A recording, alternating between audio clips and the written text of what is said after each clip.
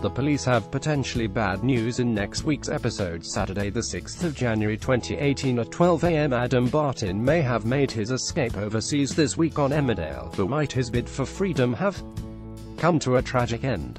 Next Friday, D.S. Benton and D.C. Wilson will arrive at Moira's door to tell her body has been found at a harbour near Prague that they believe could be Adam. You can get a sneak peek of Moira's reaction below as she struggles to digest the news. So is Adam actually dead? And will Moira be forced to identify the body? Watch the scene from next Friday's episode of Emmerdale below.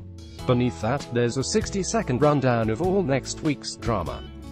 And visit our dedicated Emmerdale page for all the latest news, interviews and spoilers.